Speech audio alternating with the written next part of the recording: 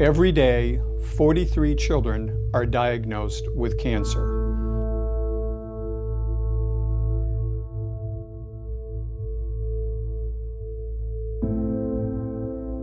More than 40,000 children undergo treatment for cancer each year.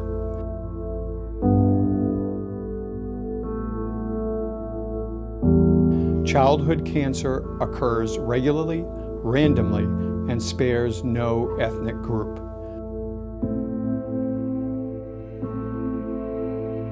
Yet, childhood cancer is consistently underfunded each year.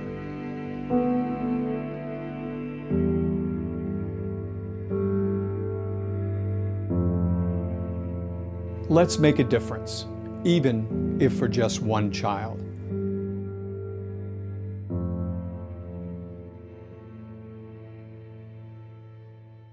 I knew that she had had a follow-up appointment with our pediatrician. It was actually me who called her because I had my phone off, and right away, I could hear her on the other line crying. And while I guess deep down I had hoped to be optimistic and that things would be okay, I was stunned when she put two words together that I don't think I'd ever put in the same context. She put the word, "We're going to be admitted to the pediatric oncology floor." And I remember just holding the phone up with a number of my coworkers around and just trying to process the two words. I know what the definition of both words are independently, but putting them together and having them relate to my only son was quite the shock to me. TSA and the folks at Delta rushed me through, got me to the front of the line. I had about 10 minutes before the gate was going to close, and I realized I had not had the ability to actually go online. I remember I sat on my plane, I was sweating through my clothes, I had dinner in my hand, so I grabbed my phone, and I remember doing a Google search for what are the chances, what are recovery odds for a child with leukemia. My son has cancer, and you just, again, I think it's your mom instinct again, just going, I'm gonna bury my child. I didn't ever think this would happen to me, and it's happening, and what am I gonna do? I asked him why. Why did this happen? How did this happen? There's no history of blood cancers on either side of our family. How did we get sucker punched like this? And he just says, we don't even really know that answer. It just was a malfunction somehow in Andrew's assembly line of being able to make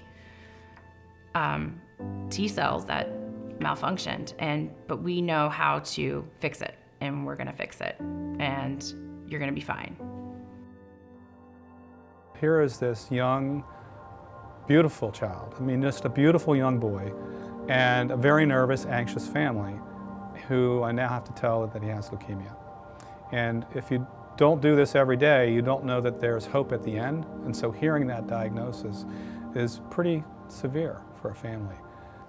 It's a difficult struggle, and some do it better than others, but they all do it better than you could have even imagined. So that's where all of the hope and the optimism comes from, because we have an opportunity to offer them treatment and therapy that will actually cure their disease, or at least make it better. Yeah, there were some days where you get a little down and you're like, man, this sucks, kind of. But most days, like being that young, I would just think to myself, well, this is normal for me, and most of the time I just didn't give it a second thought. I'm just out here doing my everyday thing, but when people come up and tell me, hey, Noah, you're an inspiration to me, that actually gives me motivation to be the best I can. And as far as talking to a kid who was in the same shoes as I was 14 years ago, I'd tell them, hey, if I can do it, you can do it.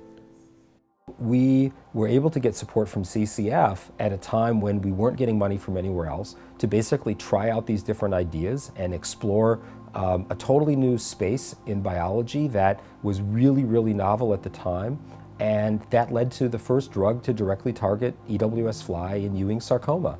And if it wasn't for those 5 years or so of CCF support, we absolutely never would have got there, not to mention all of the other downstream support to the research that we did that came as a result of that. So both from the standpoint of getting to a clinical trial, which we are now, and from the standpoint of spawning a lot of other interesting research to ask questions about even other ways of targeting Ewing sarcoma, would have never happened without that seed money from CCF over those 5 years.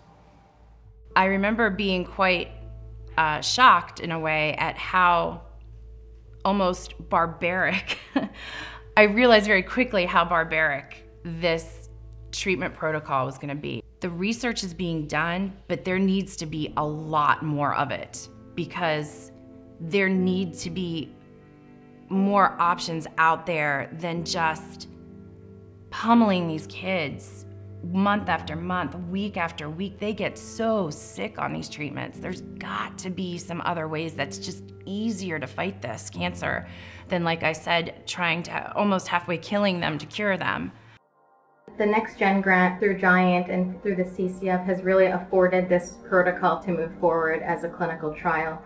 It is a bispecific dual targeted CAR, and not many places are doing this, and so we're able to bring in patients from all over the world. That more research needs to be done. Research drives discoveries, which drives cures, and with local participants like the Children's Cancer Foundation, Giant Food, we are able to do the work that we do. Having CCF be part of this community is so rich and such a strong asset for researchers in the DC, Maryland, and Virginia area.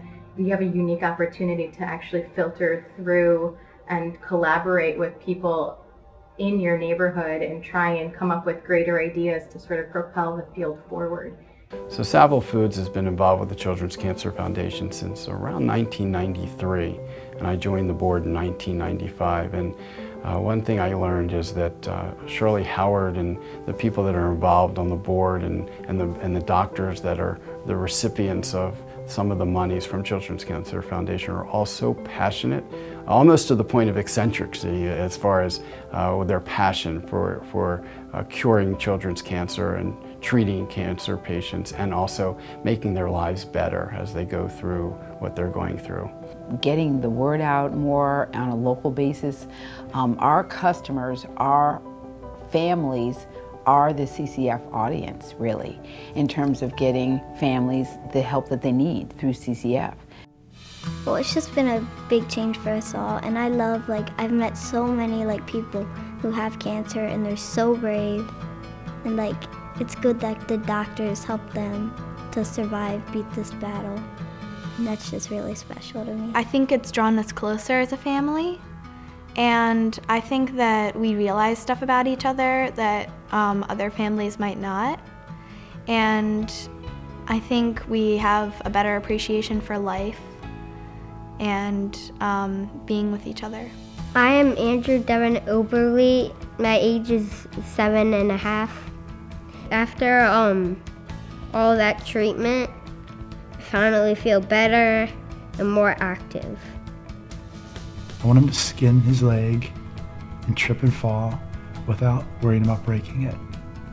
I want him to be able to go into a hospital and visit someone else and not think it's his hospital visit. My wish for my son would be to have a long, healthy, happy, and full life. He loves baseball. I'd love for him to have something fun in his life with baseball and just to be happy and healthy and find someone to love.